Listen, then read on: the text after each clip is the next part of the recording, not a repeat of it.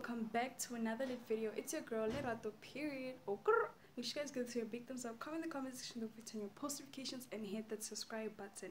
And for today's video, we're going to react to most violent inmates, a hidden America inside Rikers Island something. But yeah, so I guess it's a video about violent prisoners. I keep saying hidden.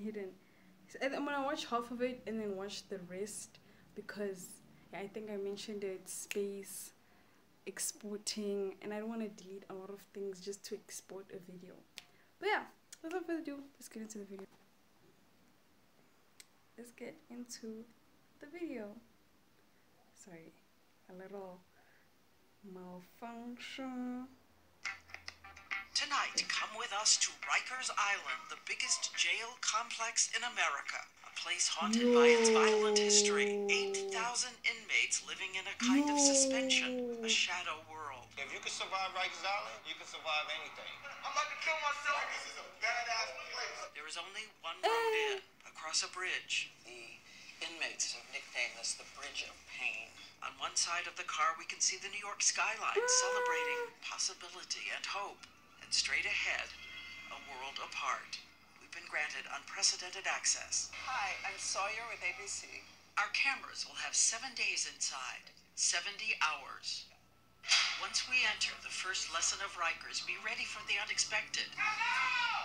Stand by for 1 second. Stand by for 1 second. There's an alarm. During our time there, 9 different alarms locked down. Quickly. The number that are being deployed right now indicates something pretty big, doesn't it? On the other side of this maze of doors, the question There's so we many came here to officers. answer. Is it really possible to change this notorious, explosive place? We start with the treatment of the most violent inmates. A door opens. Listen. The sound of solitary confinement. Across Rikers, while we're there, 165 people locked up to 23 hours a day in concrete 23 cells. hours. What'd you say? We were given a restriction, no interviews through the cell doors. It could create heightened turbulence. This is the punishment for inmates who attack officers or each other, fighting, slashing with hidden weapons. Yo.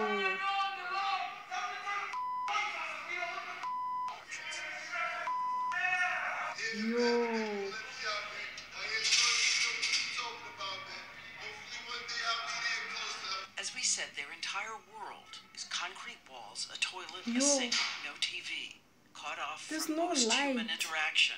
It's not even possible to see through the opening on this door. And the 1 hour spent outside for recreation, locked separately into an outdoor cage. In decades past, Rikers used unlimited isolation as punishment. 2 officers are the only regular human contact for up to 50 men. Any sounds I hear, cell doors opening, anything, you just want to make sure that you're going to be okay.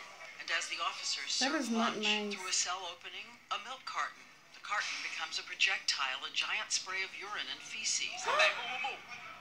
I'm supposed to feed a guy that's throwing stuff out of the cell at me. I'm supposed to feed him, but gotta still remain professional and do a job.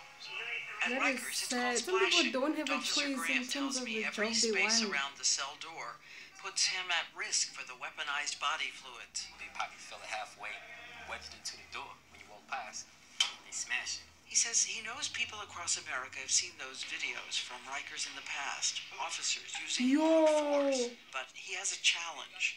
Everybody has an opinion, about what goes on and stuff in here, but 9 times out of 10, if anybody that has anything negative to say about a correctional officer, they never even been in a facility. But again, a fundamental question. Do long stretches in solitary make inmates less dangerous or more? I have a lot of years of solitary confinement. Rafael Figueroa says in the past he was locked 1.5 years straight in solitary, which prisoners call the box. He says he's now a time bomb. How many fights? Over the years, I can't even count.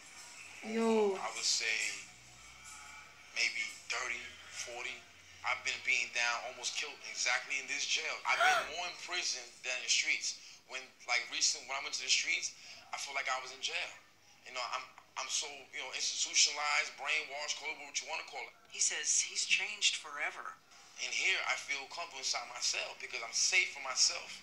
I'm safe from others. I can't function in society. The vast majority of inmates are here in a kind of purgatory, convicted of nothing yet, And this awaiting guy is trials. young. And 57% of these inmates were charged for non-violent crimes. First time incarcerated? Yeah, first and last time. Get to experience it all, I guess.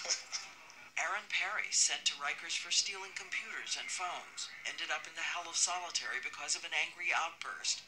He talks about the despair in this place. I see a lot of frustration. I see frustration. Commissioner Joseph Pont says there is simply no evidence this kind of treatment reduces violence. That is And says, true. remember, 80% of the inmates at Rikers will eventually be back out in your town. That's the first half that I watched. Like, imagine, like, there's no window. Like, you can't even see outside. It's like they spray paint. I don't know if they spray paint the window for outside with black so they don't see, like, those little window thingies by the doors. It's like blurry. It's like plastic. It's like, you know, plastic when it's has scratches and it's dirty. Like, they can't even see. Imagine being in there for 23 hours every day. Like, you lose your mind. Imagine some people, they go crazy being in the house for at least even 6 hours. Imagine being in this small space for 23 hours. The toilet is there, the bed is there, the basin is there, and that's it. Imagine, let's say you took a poop. Let's say you put in the toilet. That smell is you're gonna suffocate in your own poo smell.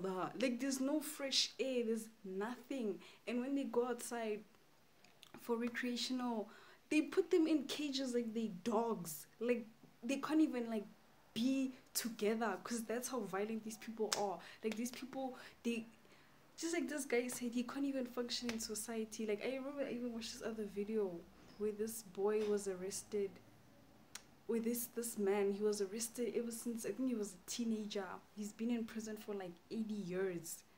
Imagine you were in prison from 1990, we're talking 1956 until 2022. Or, like, that's your whole life. The world has changed as you've been in prison. Like, you come there and it's like you in a whole, I'll rather stay, bro. What's the point? I know prison, I've been there my whole life. Some people don't even know what to do. Technology has advanced, things have changed. Like, how do you even adapt to this new society? Like, how do you even survive in prison? Like, no. Like, no. Like, no. Like, I'm checking these videos, these people are beating each other, you see how all these police officers, they have helmets, they have these body pads, they even walk around with bats because that's how dangerous these prisoners are. Yo, I care. Without further ado, make sure you give this video a big thumbs up. Comment your thoughts on this. Don't forget to turn your post notifications, hit the subscribe button, and I'm gonna watch the second half of it.